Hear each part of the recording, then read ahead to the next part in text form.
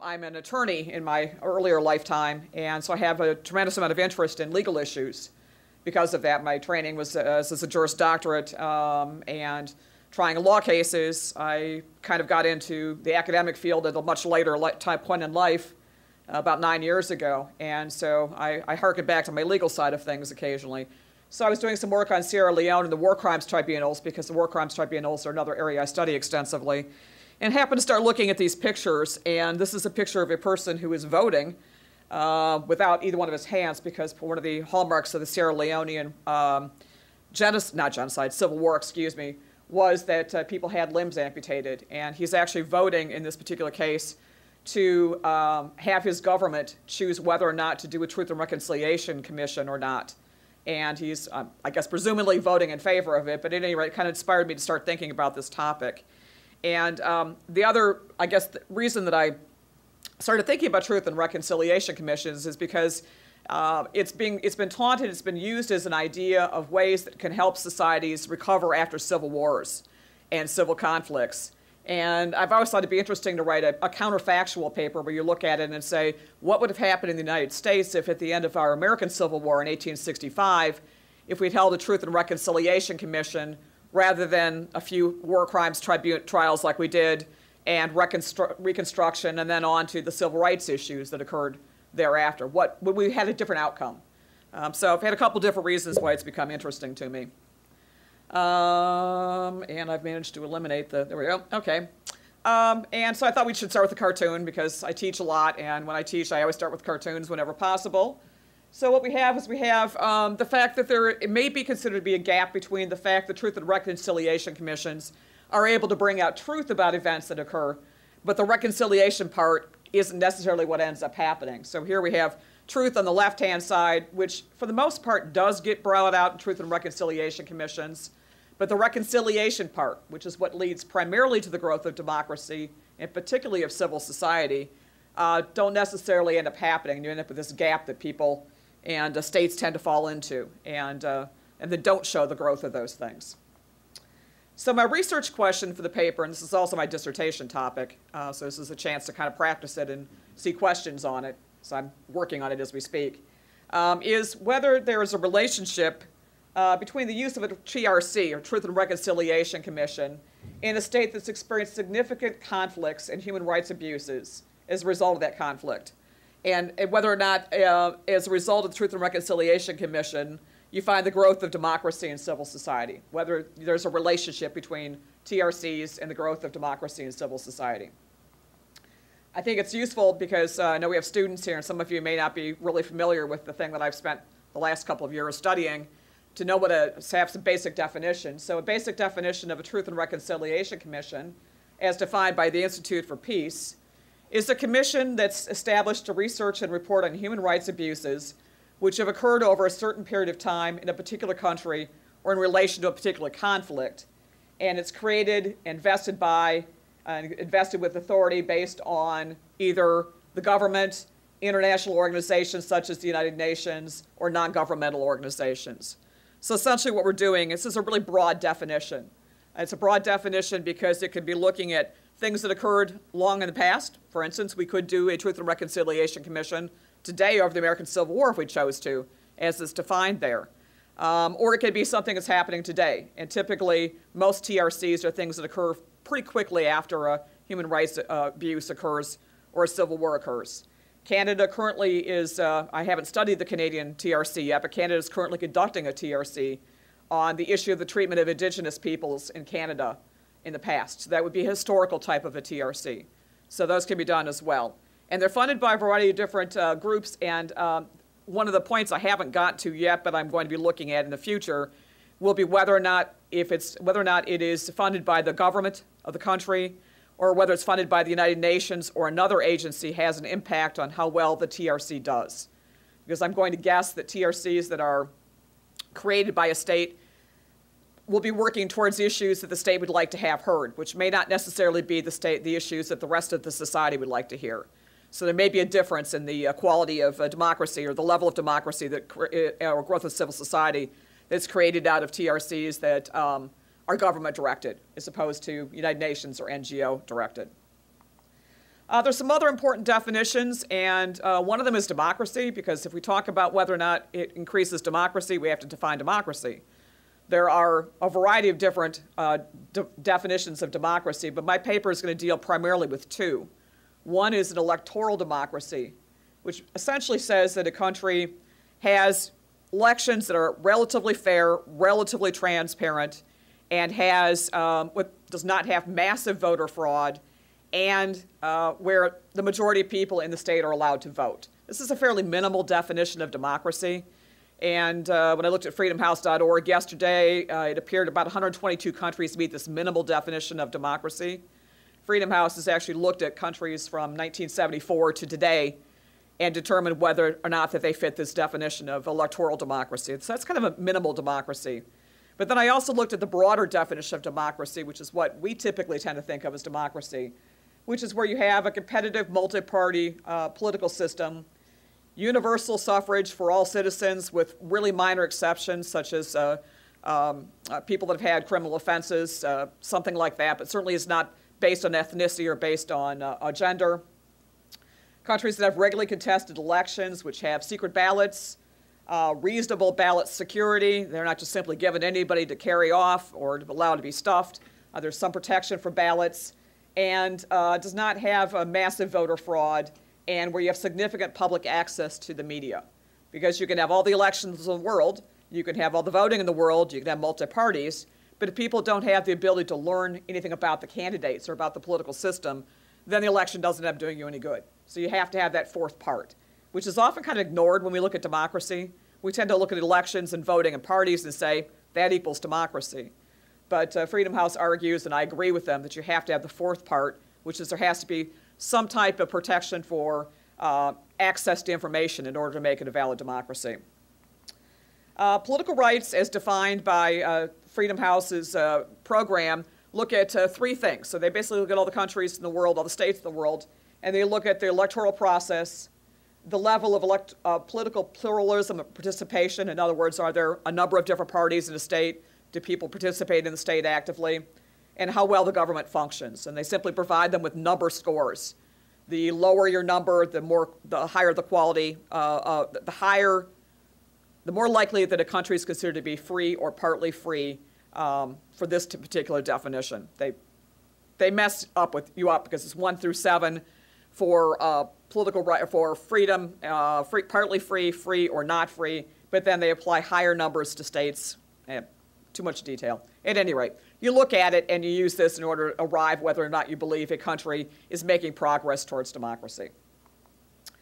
Civil liberties, which kind of ties into the fourth part of democracy, look at things like freedom of expression and belief, your ability to associate with other people and to organize, whether or not your state's committed to following the rule of law, and the amount of personal autonomy and individual rights within a state. So they look at all those factors and they make a score basis on what they believe the state has in terms of its level of democracy.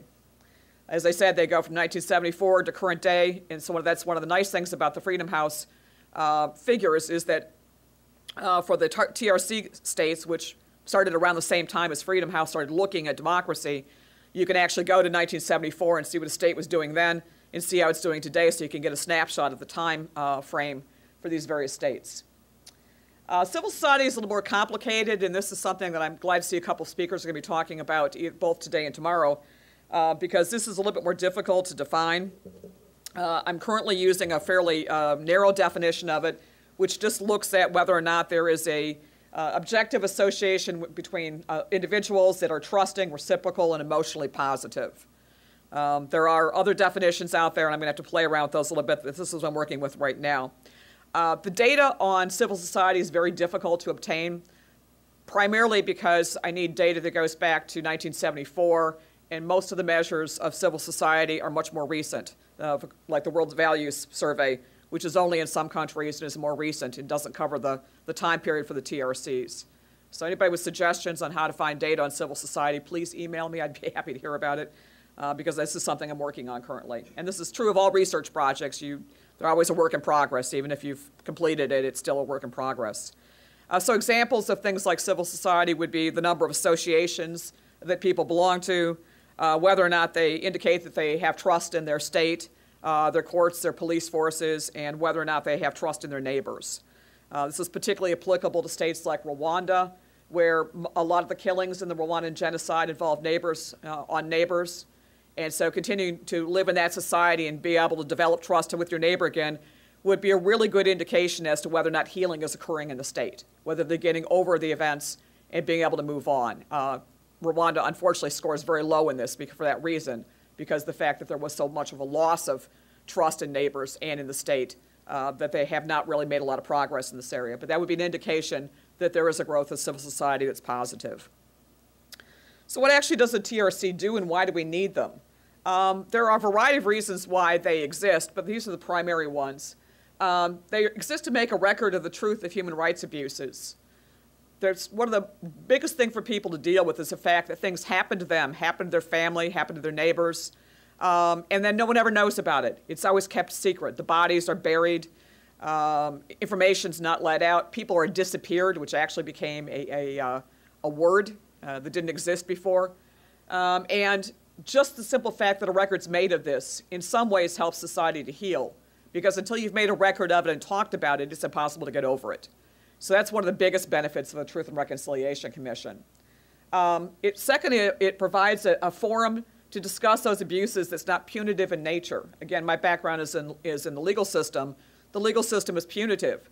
If somebody comes in and is complaining about an assault or another human rights abuse, then the result of it typically is either you're fined, you may pay a civil liability, or you're imprisoned or executed for it. TRCs don't take that type of an attitude. They don't have the ability to punish people for these things. So it's more likely people will come into a TRC and talk about events that happen to them because it's non-punitive in nature. They also provide a sort of justice where other kinds of justice, such as reparations and retribution, aren't possible.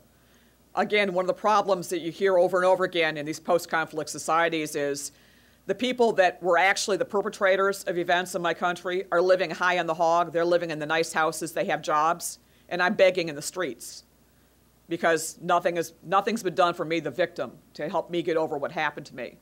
I've read this and heard this over and over again in the Sierra Leone context, where people who had limbs amputated are now being forced to be beggars, while the people who amputated their limbs are even working in government today. So, there isn't a way to be able to handle these issues criminally. You'd have to arrest several thousand people in order to be able to do this and hold trials on it. Some states like Rwanda have tried to do that. They arrested, I think, over 100,000 people in an effort to bring people to justice for the Rwandan genocide, but it simply can't happen. So you're never going to be able to convict everybody for all the abuses that happen. So based on that, TRCs provide a forum where some of that can be done. And people at least will have some sort of justice, even if it's very minimal justice, such as somebody getting up and saying, I apologize for what happened, I take responsibility for it. At least it's a form of justice. They may provide closure for people in terms of psychological healing, and they expose the wrongdoing of previous regimes and provide legitimacy for the new regime. And the last one's kind of one of the issues, because again, if the government is funding the TRC, the fifth one on the list is the thing that's most important to them. They will bring up the abuses that happened under the old regime as a reason why there should be continued report for the new regime, often ignoring the fact that they may have committed some of their own abuses. Again, this is an issue in Rwanda, which is an ongoing story in the Rwandan genocide and the role or lack of role of Tutsis in human rights abuses in Rwanda. So this is one that's pushed often by the government. The other ones are pushed more by victim advocate groups, excuse me. So why can't you just go to court? This seems like this should be the answer. If someone's committed a crime in the United States, committed perhaps a murder or committed a rape, you go to court, you call the police, you go to court, the person's tried, if they're found guilty, they're put in prison or they're dealt with. But the problem with it is, in these cases with these massive conflicts, is they're just too expensive to try all but a very few perpetrators. In Sierra Leone, for instance, I believe they tried 10 perpetrators total, 3 from each one of the major groups, and Charles Taylor, whose trial's ongoing in The Hague right now. I don't know what the most recent estimate on it was, but the last estimate I read was Taylor's trial to date has cost $48 million. If you had to spend $48 million on 100,000 violators, it would equal the United States trade deficit. or budget deficit. So it can't be done. Second off, trials really don't get at the truth of events. The purpose of a trial isn't to find out what happened. The purpose of a trial is to find out the guilt or the innocence of the person who's being accused. Very little comes out in terms of the whole picture, the whole story. Rules of evidence, hearsay rules, being able to use documentary evidence that no one can verify, all the rules that go to protect innocence or guilt in a criminal case work against getting out the entire story. So you never get a total picture of an event in a court document, court forum. They focus on the guilt or innocent rather than what this actual story is. So courts are inadequate for that reason also.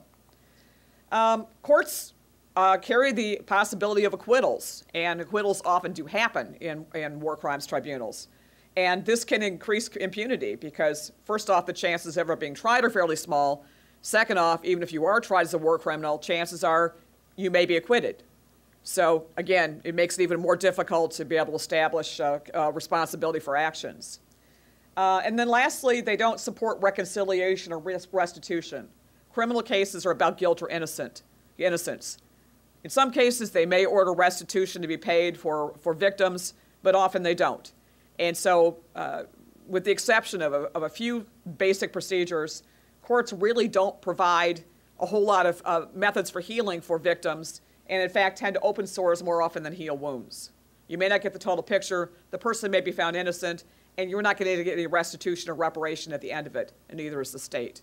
So courts are inadequate to take care of the problem, much as I hate to say it. So what did I look at? I looked at TRCs. There are 43 TRCs in 39 countries, and I broke them down by region. Most of them have been held in Africa, followed by Latin America. There have been a few in Asia, and there have been a couple in the North Africa, which I've just generically called Middle East, North Africa, in Algeria and Morocco. These are ones that are acknowledged by the United States Institute of Peace as being TRCs. There are a few other ones that float around out there, but those are the generally accepted international TRCs. So that's what I've been studying. I've excluded 6 TRCs that are acknowledged as being TRCs for a couple of reasons. Germany and Serbia, Montenegro, because it's too hard to figure out Germany, because Germany was originally West and East Germany. A lot of the data covers East Germany and West Germany. It's very difficult to figure out the events of democracy in East Germany and West Germany when they combined into the current country of Germany. Same thing with Serbia and Montenegro. That came out of Yugoslavia. When it was fractured, the data became fractured, spread over a variety of different countries, so it's hard to have reliable data on it. The other ones, Kenya, Liberia, Paraguay, and the Solomon Islands, the TRC is ongoing. So since it hasn't completed yet, I can't study it because it isn't completed yet. There won't be any effect from it yet.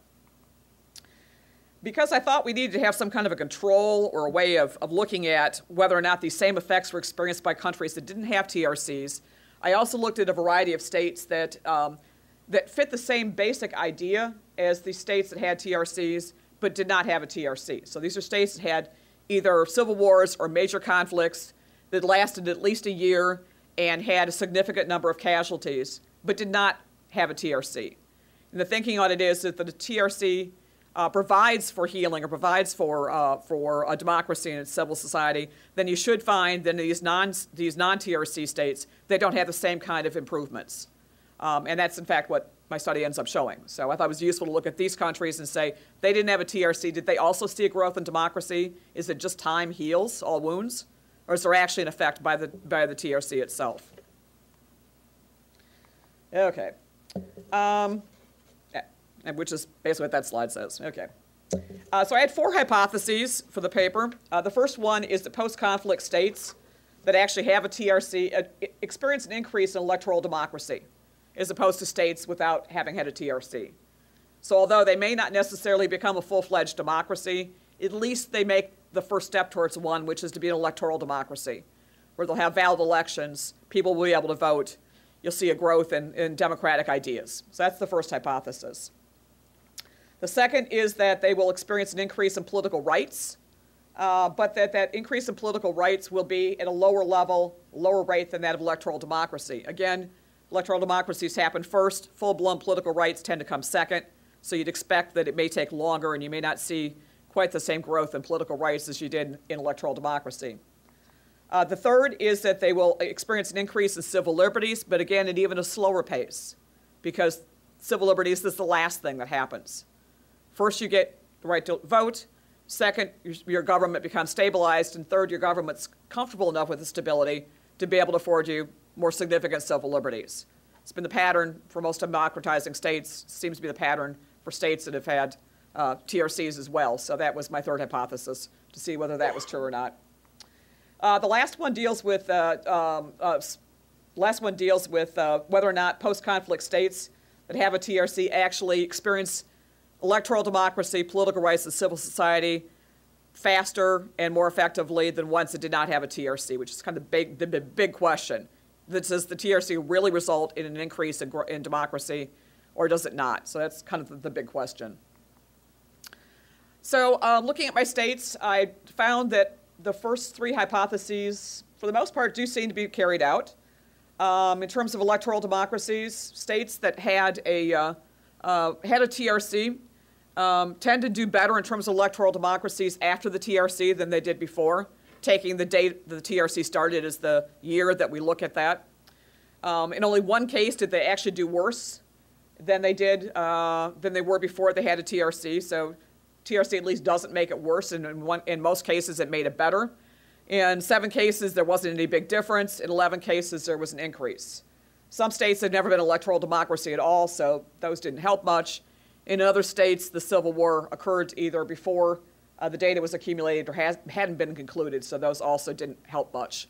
So the significant number is the 11 and the 1. States that did not have a TRC instead had a smaller number of states that had a higher level of electoral democracy and had a lot more incidents of electoral democracy actually decreasing.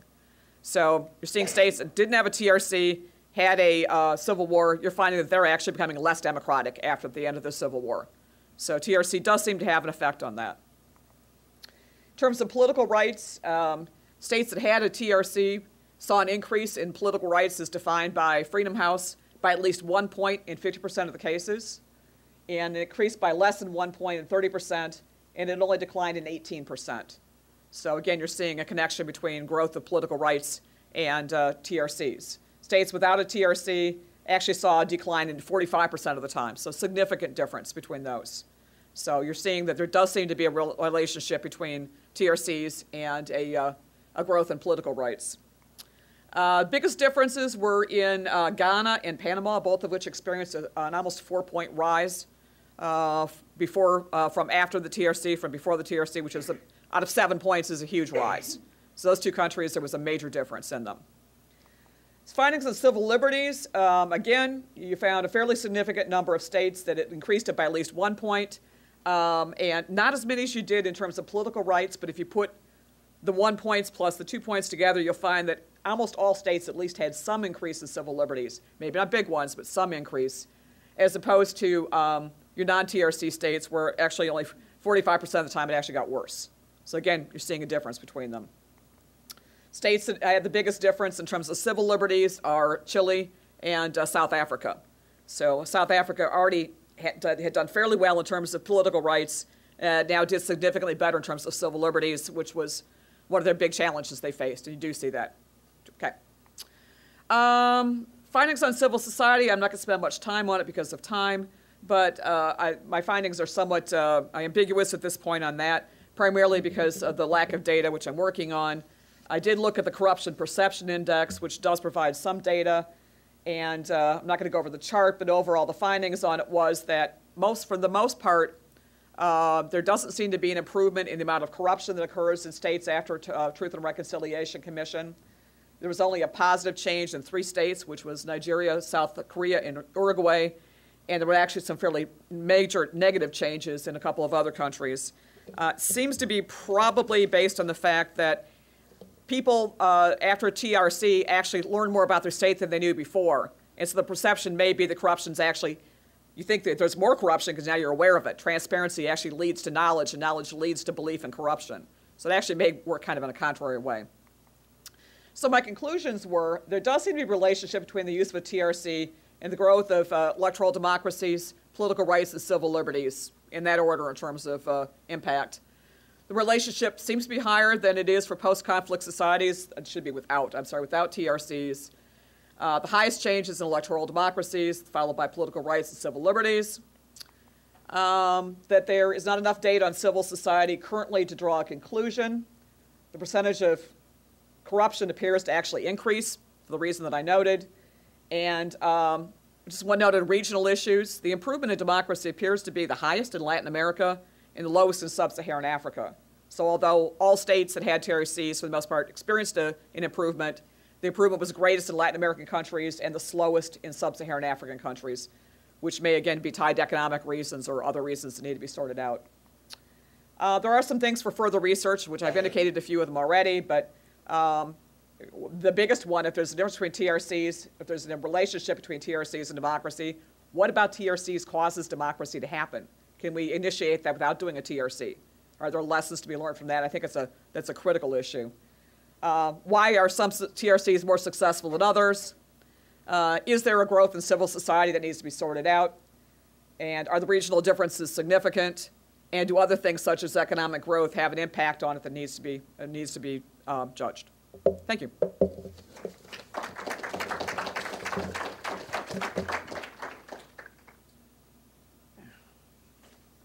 Research on a very important question, and we'll save questions till after the presentation. So let's move directly to Professor Carol McKenna from Ferris State University. Canadian and American Culture of Militarism, Coping Mechanisms in a Military-Industrial Service Complex. She's bringing up maybe the old C. Wright Mills work. We'll see where she goes with that. Professor McKenna.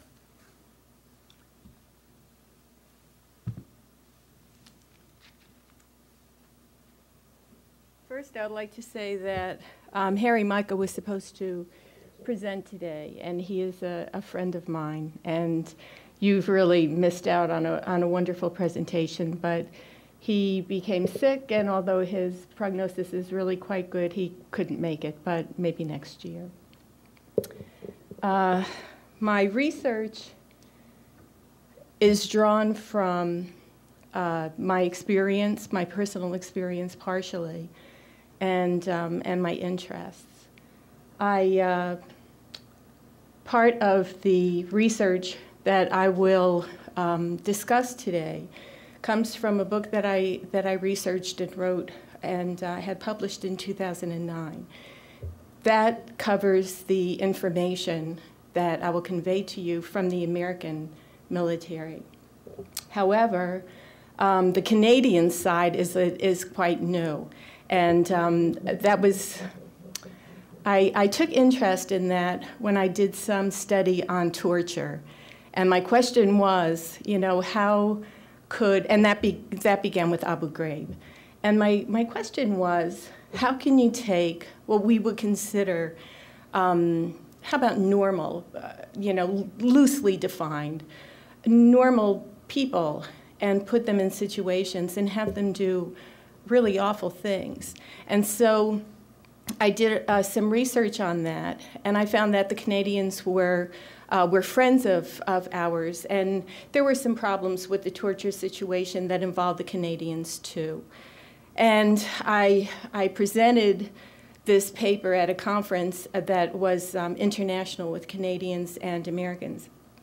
And one of the Canadians in the audience, I said, is this what we want? You know, do we really want to resort to something like torture to make up reasons to have torture? And there was a Canadian gentleman in the audience that said, yes. And I thought maybe I should do more research on Canadians with our relationship, okay? And so that's my introduction to what brought me to the Canadian aspect, of this. I only took one chapter from my book, and that's Coping Mechanisms, because I thought that probably would be enough for this particular paper. And my research was three-tier, in the American side, and that was I lived with a family, a military family. I also did interviews, and I also did document analysis. So one kind of complemented the other, and then the other made it possible for me to generalize, where the other was, you know, a small sampling. The Canadians, however, I have not gotten as far as interviews or living with the family, although that's in the working. What I did was a document analysis. So what I was able to do was take some of the documents that I was able to get for the Canadians and compare them with what I have for the Americans. Now, this will be so basic to you that as I tell you my findings, I'm sure you're not going to be very surprised. Where I usually run into some conflict with the audience is describing the findings. All right, so you'll have to be patient.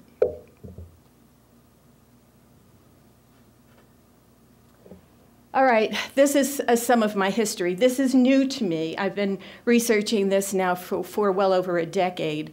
But I usually never, I hardly ever gave any personal information. But I had an experience last year that made me change my mind, and that was I was teaching a course in minorities, and one of the students gave my chair a formal complaint. And in the complaint it said, and this is true, that I wanted all of the soldiers in Iraq and Afghanistan dead.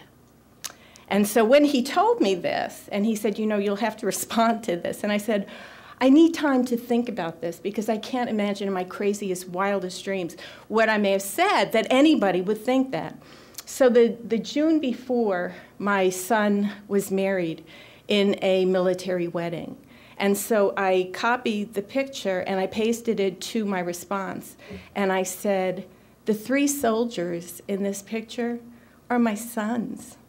So what I'm giving my class and what I'm giving you is the research data that I found.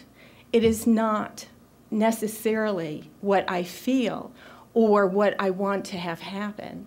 But as a researcher, you come upon many different surprises. Some of them you wish you never found, okay?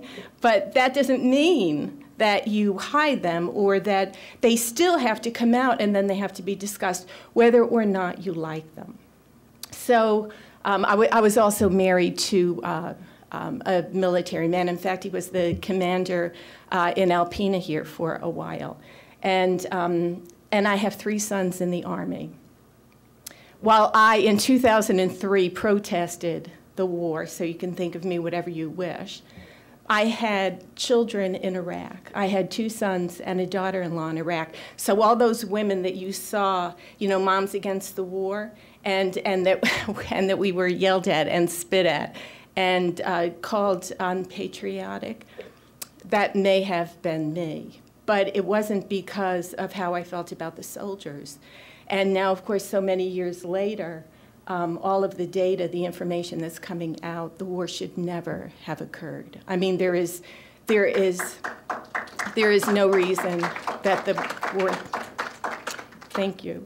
I wish there were, but just because we're in there. But the topic of stop loss was, to my knowledge, relatively new. And some people feel that it was a grotesque, really grotesque thing to do to the people in the military. But we were so desperate to keep the soldiers that this program called Stop Loss, if you came in with your contract and it was expired, and you were able to get out, they would not allow you to get out. And they did this to our soldiers while some of them were still in Iraq. And so when you're in Iraq, you see, you can't just say, well, you know, excuse me, but I don't care, I'm going home, because you're trapped, you stay there. And I have to admit that the soldiers and the wives that I did talk to had a good attitude about this, except what I learned and what I will share with you is you must have a good attitude to keep your sanity. Okay, that's part of the socialization. Okay, so I looked into human rights violations. I did research on torture with Canadians and Americans. And my question again and again was, how do we become like this? How does this happen? Can you really take, you know, a person, a gentle person in many cases, and put them in an environment that is so ugly that they actually turn ugly?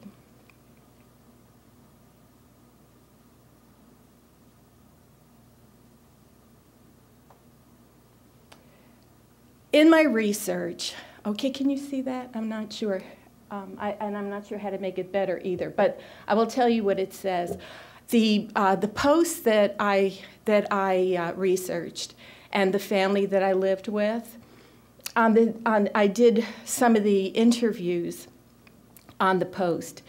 And at the end of one of the interviews, the wife said to me, I shut off my, my recorder. And sometimes they just like to stay and talk a little longer, and that was fine with me because I like them. I like doing that.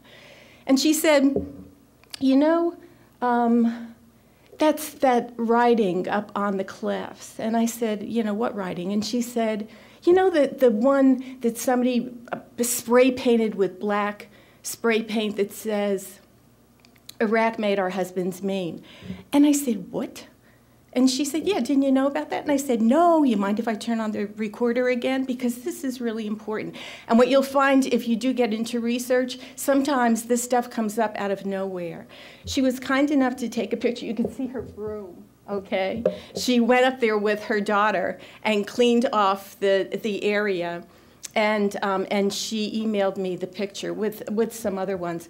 I use this one when I talk about my research, because it's telling. It's telling not only because just one woman probably did this, but it stayed up on that cliff, on the cliff right outside of family housing for months. And the woman who told me about this was so upset that she said, nobody should do that. Nobody should see that.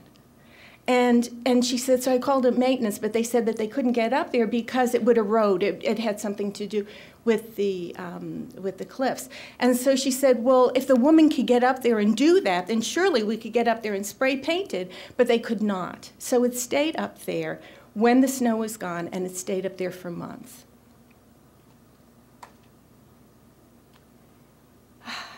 I worked with two, or actually more than this, but the two that I will present today are the Thomas theorem and positive asymmetry. Thomas theorem is very common with sociologists, so I wouldn't be surprised if you heard of that. However, positive asymmetry, it was new to me, okay? So and a colleague of mine called me up and said, you've got to read this book. Karen Cirillo wrote this book, and it's so perfect for you, you know? And I said, okay. And sure enough, she was correct. The Thomas theorem says, it's from 1928, and it was Dorothy and William Thomas, and they were researching children. And so, again, this is going to be so basic to you until I explain the things that I'm about to explain. What they said was, things don't have to be real to have consequence, okay? That if you really believe in something, I mean, really, really believe in something, it doesn't have to be me. It doesn't have to be real. It just has to be that you really believe in it. And then there will be consequences. Now, of course, whether the consequences will be good, bad, indifferent, you know, whatever, there will be consequences. And so what I found was many of the people I interviewed had to believe. They had to believe. They had to believe that we belonged in Iraq. They had to believe that their husbands were there for a reason. They had to believe that what they were doing was right. And it was reinforced at the memorial services. I mean, boxes of tissues would be passed out and people crying and sobbing. And then you would hear the bagpipes would play and their pictures would be out. And then they were encouraged to be positive. Okay? It was like, now we have mourned and we could go on with our lives.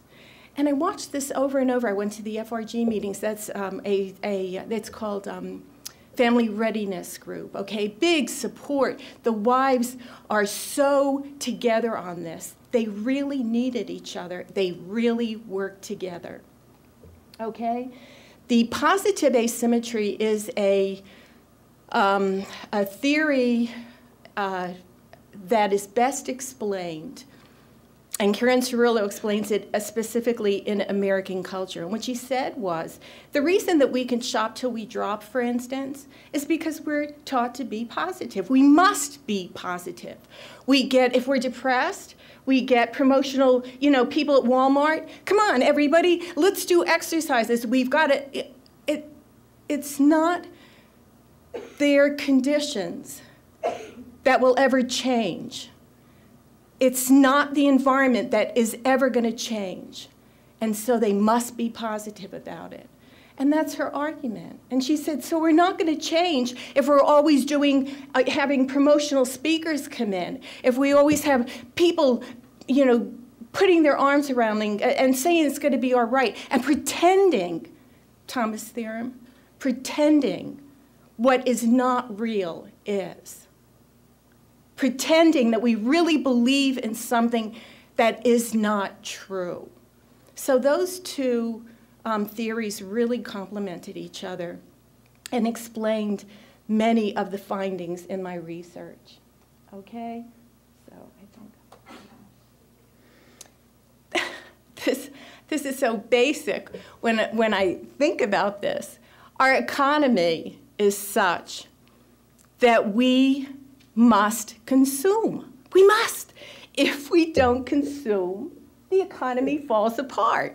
So if you get $800 in taxes back, you have to go shop, and you shop till you drop. And you have a culture at the mall, and you have shopping, and you have to have cute shoes and a great outfit, and you have to look really handsome, and you have to be pampered and prettied and massaged.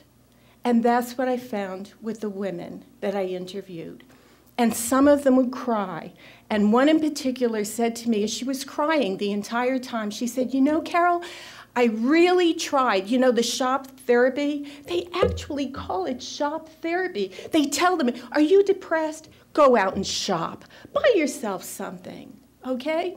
She cried, and she said, you know, they extended him in Iraq. And so I went out and I shopped because we got money for it, you know? And so she said, and I shopped, but she said, I just couldn't shop anymore. I just couldn't shop anymore. So she said, you know what I did? I got my teeth whitened, and I'm now going to a gym, and I get massages. And she's crying the whole time. And she said, I couldn't do it. I went back to my parents. I stayed with them. I needed help with, but they had a son. And she said, I couldn't do it if I didn't love him, but they tried everything. That was one. So you shop till you drop, you get massaged and prettied, you support each other, and then if none of that works, oh, and you go to church. Very big church. Praying, getting together, very big. And then if none of that works, you go into counseling. And the first question that they ask is, are you depressed? And the answer is yes. And then what they're offered is Prozac or one of the other anti-anxiety pills. And some of the wives told me that they took them. Others said that they know women that did take them.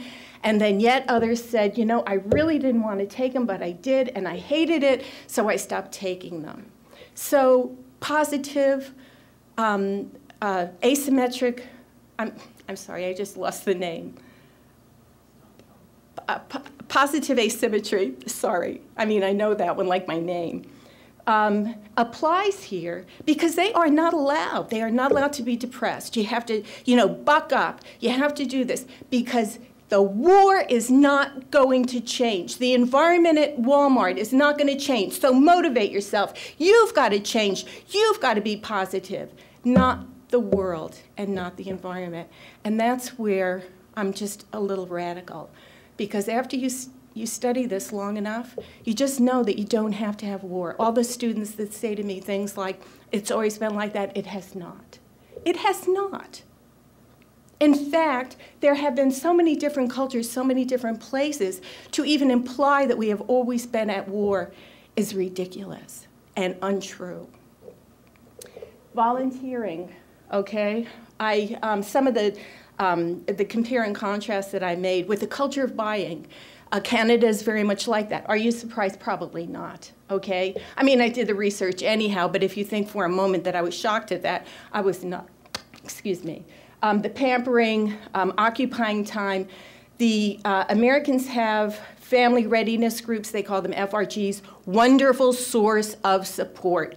These women get together, and I keep on saying wives and women, well, because most of the soldiers are men. And the very few that I did meet, the spouses, and they're not called wives, they're called spouses. They used to be called wives, but then that was sexist, I believe. I'm not really sure, is that why?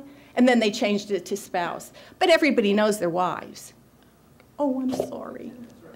Oh, I thought you told me to be quiet. That would really be bad. 10 minutes, okay. Oh, we have AFES, that's our shopping carnival thing, okay, and they have Canex. I have Carnival Life because when I went, I've been shopping there for, oh my gosh, decades, okay?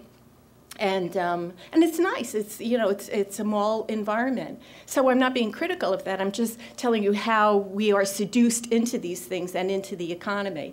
What the Canadians have is called Canex. And you could get this. I don't believe you can get into the site. I believe you have to have an ID number. But for AFES, you could at least get on the very first page, and what you're going to see is a big carnival. I mean, the marketers on these sites are magnificent. They talk you into buying things, little pop-ups come up, and do you need flowers for your loved ones? How about buying a care package? We could send this, we could send. You must consume, you must. That's what we have to do, that's our job. And when we stop consuming, the economy will no longer be. Now this is where, and I can do this in 10 minutes. I happen to have the fortune, the very good fortune, of watching this economist. He's a Chilean economist, and his name is Manfred Max Neef.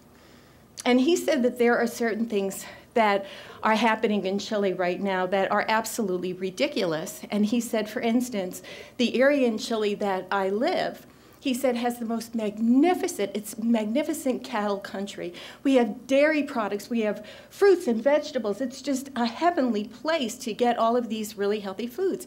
And he said, I went to a hotel, and there is a little packet of butter sitting there that came from New Zealand. He said, why? We have the most wonderful butter right down the road, but it comes from New Zealand. And that was his argument. He said, we must have an economy that is to serve the people, not people that serve the economy. And we can change. There is not a good enough reason, according to Manfred Max Neef, that we serve the economy. He said, nothing on this earth could be more important and better than life. And he said, all life, not just human life, not just white human life, not just hierarchical life, all life. Animals, plants, the earth. We're destroying the earth. We're destroying ourselves. We have cancers and viruses now. And polluted water. I mean, do I even have to give you examples? He said that they're doing this now. Part of it is, if not most of it, is the economy, our belief system. And then we must be positive about it. Look at all I bought today. I got all this money. I'm going to spend it and buy, with no thought to what we're doing. And the third, he said, the economy must take into consideration the ultimate destruction of Earth and the ecosystem. Because if we don't, we will destroy ourselves and the Earth. And that can go right into the endless war. Okay, the endless war. And things that we might want to consider in our socioeconomics.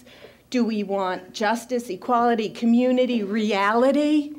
That we don't have to pretend and say, I believe in Walmart, and I believe in what's happening in the war, I believe in Iraq, and I believe we should have done this, even though the facts are there over and over and over. Can we live in a real life where we actually put fact after fact down? Laws that provide more power to the wealthy and the powerful, like during the slave trade, all of those slaves, the slave owners would say, I need my slaves. I mean, you don't really think I could have all this and still pay you? I mean, you're just slaves. Good slave-owning families, they were called. That's a belief. Can you really be a good slave-owning family? Could Ted Bundy really be, oh, a good family man? What a guy. All right, so he raped a couple women, killed them, tortured them. No, that would be an oxymoron, and that's how we need to look at what we're doing with our economy, with our socioeconomic system, okay? A framework of belief and pretense. That was the hub of my research. What we have to believe in, what we are told to believe in, disregarding fact, or negating fact, or hiding fact. And I think that's it, right? Is it? No, I think it's it. We'll have just enough time for questions. Okay. There you go.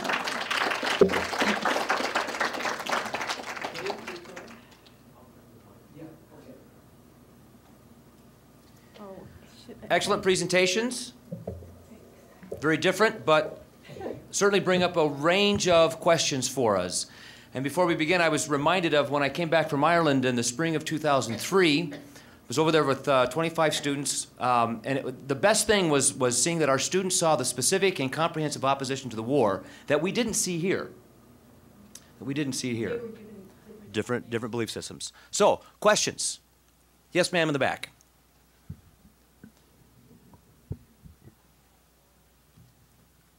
Can y'all hear me? Oh, okay. This is for Carol. I congratulate you. I really do. I personally am against war. I feel that I have to say it the right way. I don't want to take it the wrong way, but I feel like what America is doing is wrong.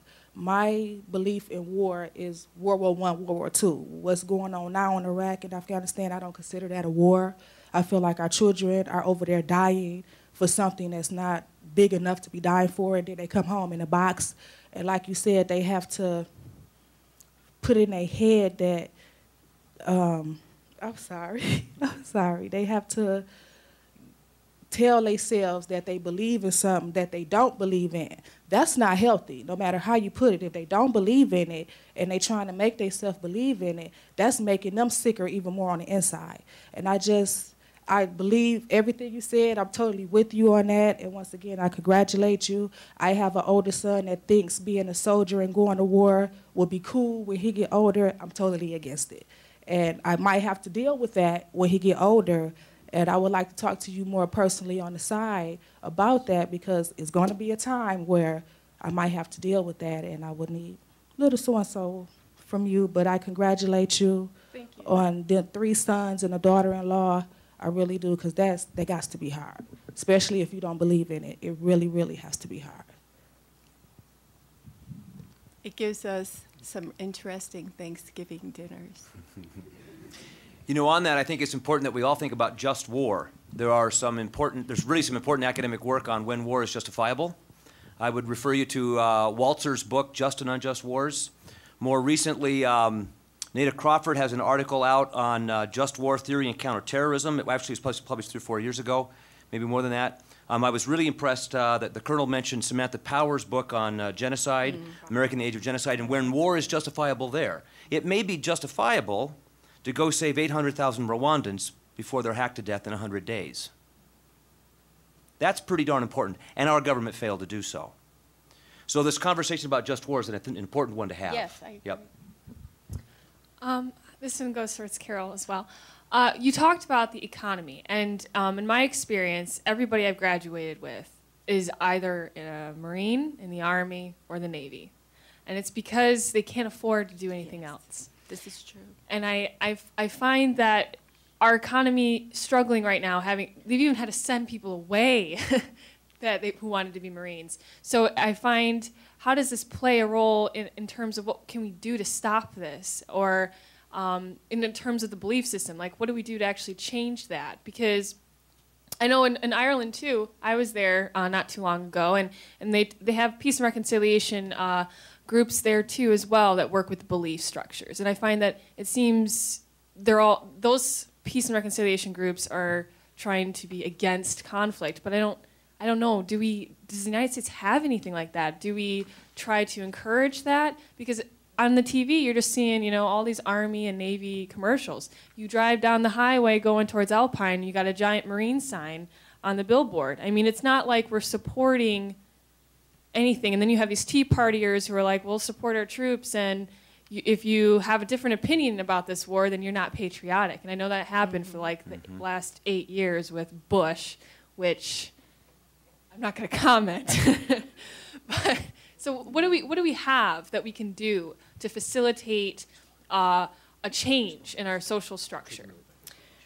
The recommendations that some of the economists have given, people like the Chilean economist that I talked about. There's also Joseph Stiglitz, and oh my gosh, Dean Baker has some, but he's a little out of there, but he has some good ideas. Joseph Stiglitz, for instance, said there was no reason for all of these people to lose their houses and the foreclosures. It was systematic exploitation. We have this tendency to blame these people and saying, oh, they spent too much money.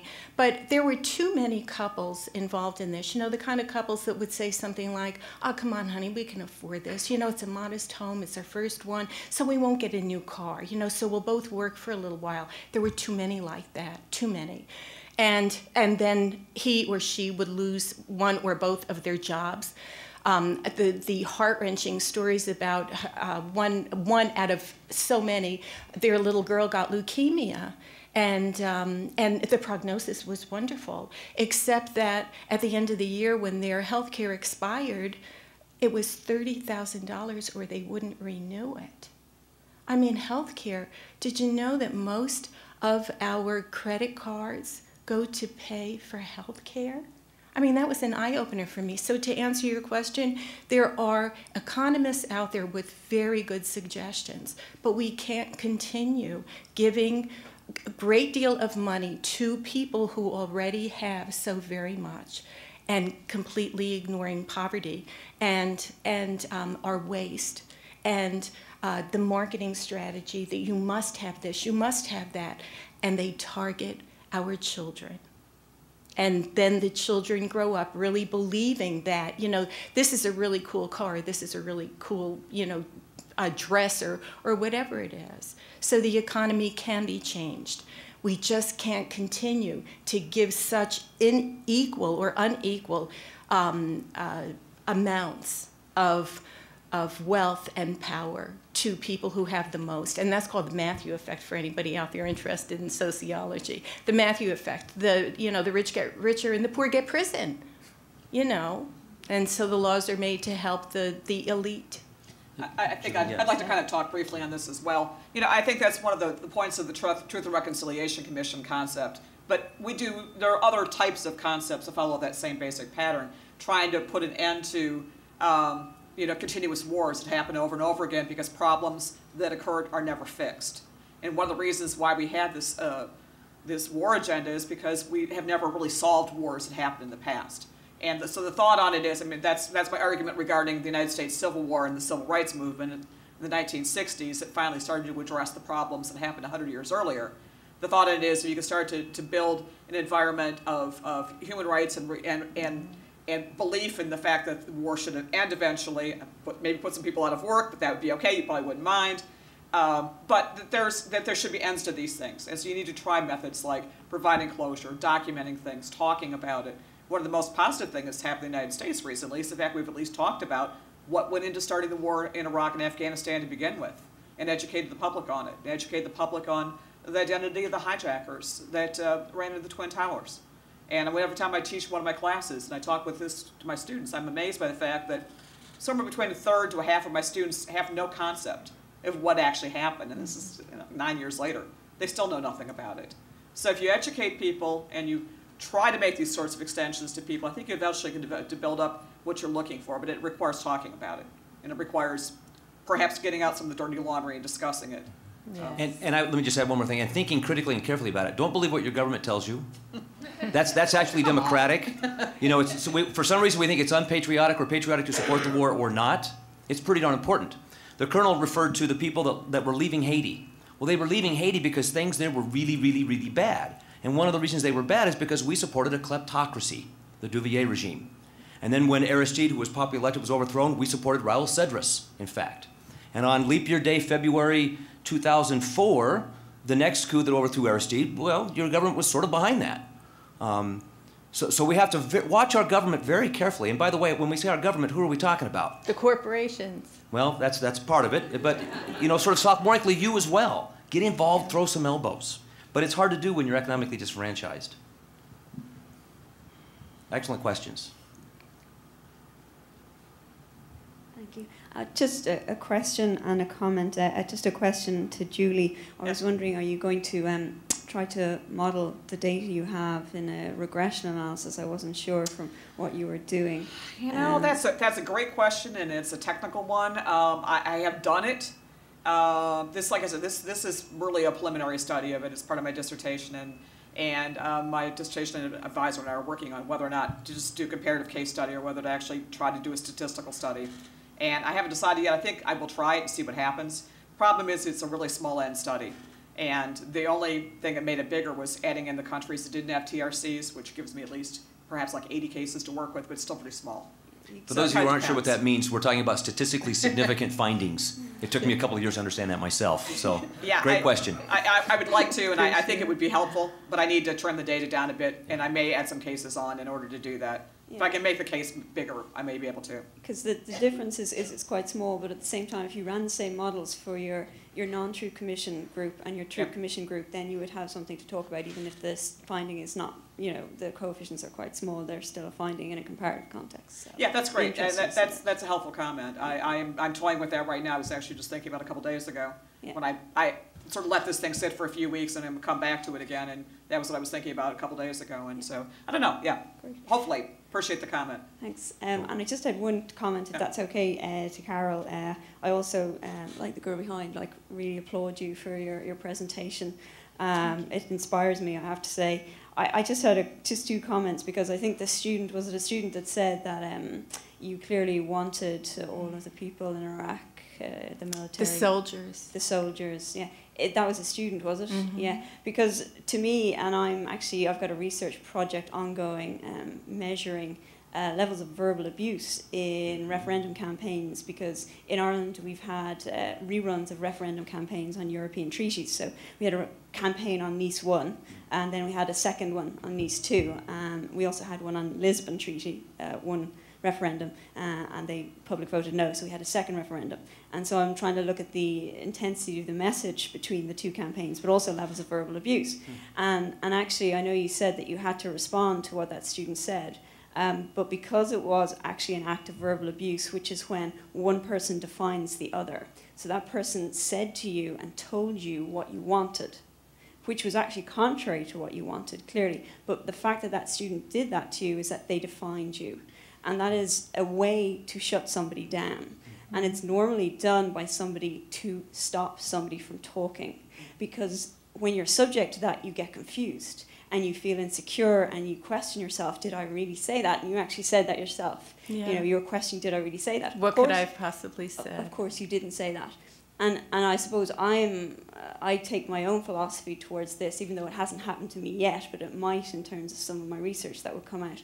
But I think the appropriate response to that is, you know, you've committed an act of verbal abuse and you need to apologize to me, rather than having to produce photographs and having to justify this.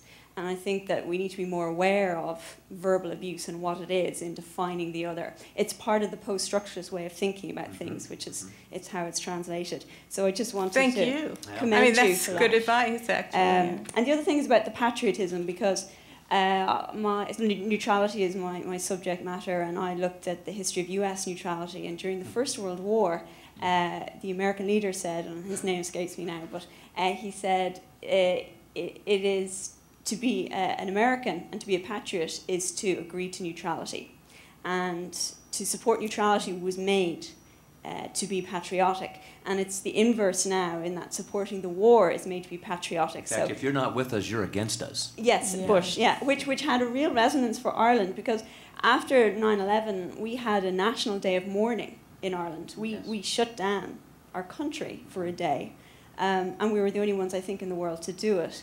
And so the public opinion was very strongly reactive in support of America, and yet at the same time, public opinion didn't support the war, because they made the differentiation between the suffering of American people, and Irish people are very connected to that. You know, there's 40 million people in America who have Irish, claims to Irish descent, and yet there's the separation between that and government policy.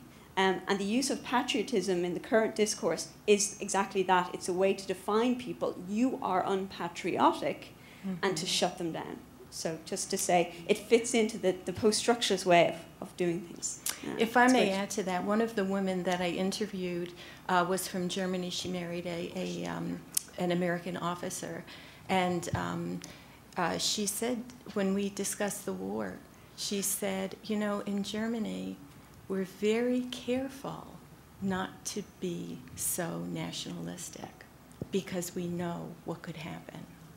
And I thought that was an interesting comment. Yeah, my question's for Julie. You seem to be drawing a correlation between the TRC countries and the growth of democracy. And you seem to talk about it in the sense that TRCs were causing the growth in democracies, but do you accept that? I'm not saying it caused it. I'm saying there's a Okay. relationship. Just a Causation's correlation. Causation's, no, it's not a correlation, it's a relationship. I just wanted to And those confirm that. are Thank you. loaded terms. It's a relationship. No, thank you. Okay. Yeah, I am not saying that it caused it. I think it needs to be identified as to whether it causes it. Therefore, you need to know how it, if it does cause it, how it happens. And until you answer that question, you cannot say that there's a correlation or that it's a causative factor. Let's go with two more. That's The where I'm gentleman, headed. Thanks. yeah, gentleman in the middle, and then Mr. Smith in the back. Or Mr. Smith in the back first, okay? Okay. And then we'll end up with you. We won't leave you hanging. All right. Question for Julie, but I think Carol would be interested to hear your thoughts on this as well. But maybe quickly, our first announcement, just because since people have articulated concerns about anti-war sentiments, if you're interested, there are 3 anti-war for the 9th anniversary of the U.S. occupation of Iraq in the next 2 weeks in town. If anybody wants, I have flyers here for that. So, and we're going to be addressing things like, you know, poverty being a source of recruitment for soldiers Yes. in this country. My question is that relating to the issue about Truth and Reconciliation Commissions, I couldn't help but looking at the list of countries that you were sort of looking at. And, you know, if the list would have been there a little longer, I would have thought to myself, it seemed to me about 3/4 of them that the U.S. historically has either directly military intervened, they either provide funding or training for the militaries there, they either supported proxy forces in those countries, or some form of so-called humanitarian aid that actually undermined and caused human rights abuses. That would be my sort of broad sort of look at it. And I'm basing it in part on like the work of Greg Grandin and some other scholars who have looked at Truth and Reconciliation Commissions, as well as my own experience in Guatemala and El Salvador. So I'm just wondering if that even once those countries had Truth and Reconciliation Commissions, whether or not you looked at whether or not the U.S. continued an ongoing role in trying to actually undermine the process of, at least in my experience, within El Salvador and Guatemala, the U.S. tried to deny the outcome of the findings of the UN Truth and Reconciliation Commission. So I'm just wondering if that's anything you looked at or if you have any thoughts about that. Thanks. That's a good suggestion. I think it's one of the things I'm heading towards. I'm gonna to punt a bit here because Latin America is not my area, and you're discussing Latin American cases, and my dissertation advisor, that's her area. So I'm hoping she's going to help me out a bit with Latin America. But my area is Africa, and I'm very familiar with Sierra Leone and American involvement in the Sierra Leonean and the Liberian Truth and Reconciliation Commissions. In both of those cases, the United States very much pushed for the facts to come out in those cases. So those, at least in Africa, U.S. involvement's been for the most part positive, the cases I've looked at intensely. But that's a great question, and that's what I'll be looking at as one of the factors in it. As I said, this is really preliminary work. Pass it down to, just pass it straight ahead. There you go. Great question. And finally. Appreciate it. Yep. My question is pretty direct. Do you think in a society, it's for all of you actually, in a society where we can't come together and decide whether we like Pepsi or Coke better, do you think we'll ever see all the people come together and say, hey, you know, what you're doing here, government, is wrong, and you know, what you're doing, economy here, you know, like, this is wrong, like, selling everything to people, you know, like, we gotta sell everything, you know, and to make it work. Do you think we'll ever see that change in our lifetime, or what? We'll just go down the road, Carol. Good question. That's like a Yeah, that's an dissertation excellent question. Dissertation topic, yeah, thank you. Yeah. I want to say yes, okay, because I have seen so many changes already. And every time that somebody says we've always been like this, the answer is we have not. And sometimes, in order to convince people, if I were forced into giving just one thing to convince people, it would be honest. Be honest. Because once the honesty is there and once the facts are out, and that's where truth and reconciliation will come out, it makes people feel a lot better.